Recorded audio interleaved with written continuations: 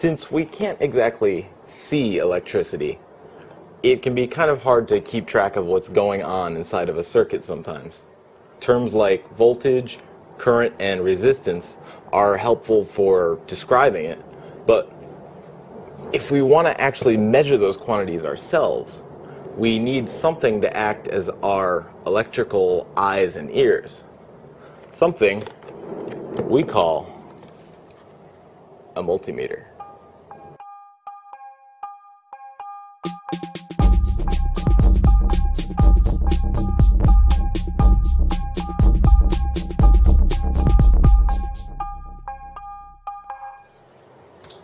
Multimeters have been around in one form or another since the 1920s.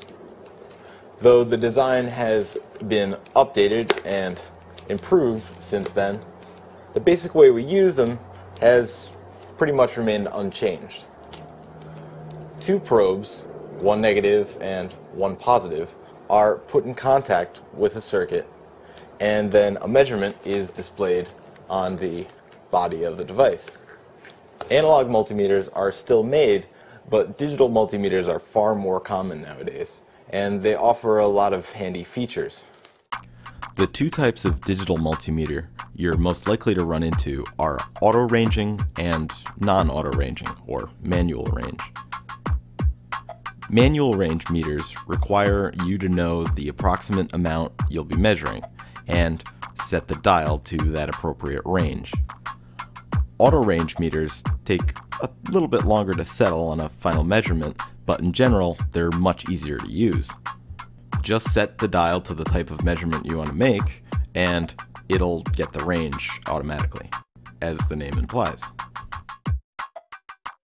There are a lot of different brands and models out there designed to measure a wide variety of different things. But when working with electronics, you'll likely only need to measure a few basics: continuity, resistance, voltage, and current. Let's go over how to do that, shall we?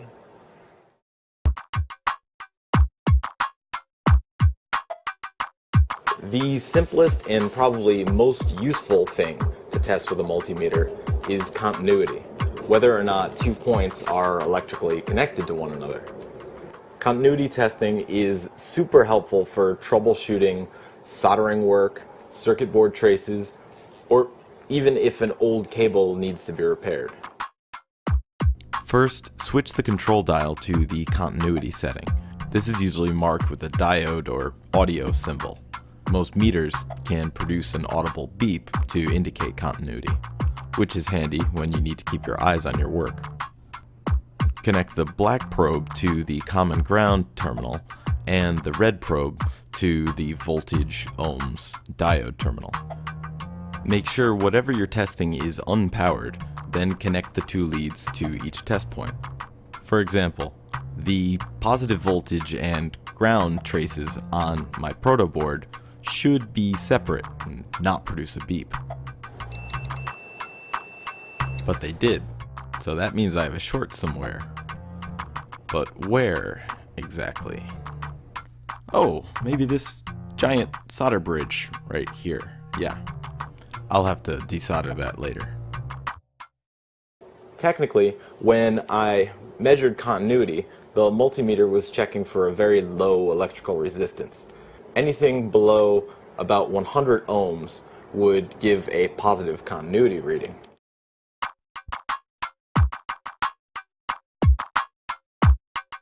To measure resistance, I just turn the control to the resistance setting, marked with the omega symbol, the symbol for ohms.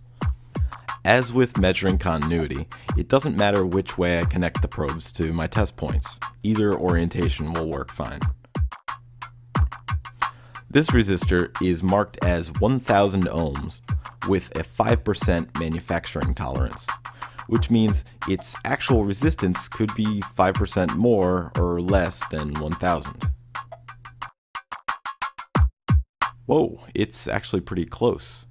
1006 ohms. It's a pretty precise resistor.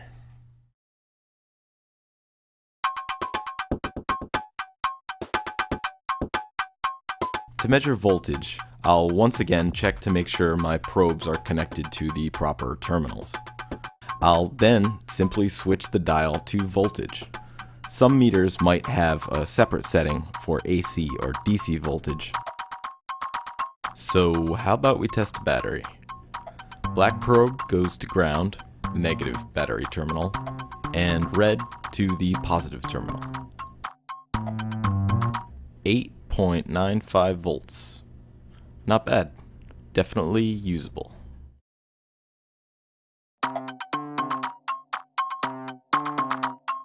Measuring current is quite a bit different from measuring voltage or resistance. Electricity needs to be routed through the multimeter itself, which makes the setup a bit more complex. For starters, even though this is an auto-ranging meter, I need to choose a basic range for current measurement. The milliamp setting will work fine for a small LED test. Then I'll move the positive probe to the milliamp labeled terminal. I'd use the terminal rated for 10 amps if I thought I might be measuring anything more than 500 milliamps. Finally, I'll break the circuit at the point I'd like to test and connect the positive probe to the side supplying positive voltage and the negative probe to the side connected to ground. Looks like my LED is drawing about 18 milliamps. Well under the maximum amount it's designed to handle. You'll also find multimeters designed to test capacitance, transistors, frequency, temperature, a long list of other things. But for my purposes, simply resistance, voltage, and current have gone a long way. Well, I guess I'll check for some more solder bridges here. Happy testing.